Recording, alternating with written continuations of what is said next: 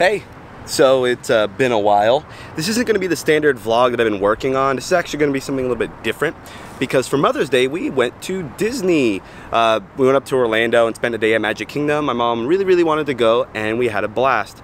So even though it was raining the whole time, kind of like it's been raining for the past few days here, it was probably one of the best days I've had at Disney in a really long time. Because it rained, a lot of people left the park, or some people just scattered and didn't get on the rides as much. So we got to explore way more and just have way more fun doing whatever we wanted. We rode basically every ride we wanted to multiple times, and we even rode Splash Mountain not once, not twice, but 4 times, and it was awesome. We went with family, and it was just a super chill day to spend Mother's Day, and I couldn't ask for anything better.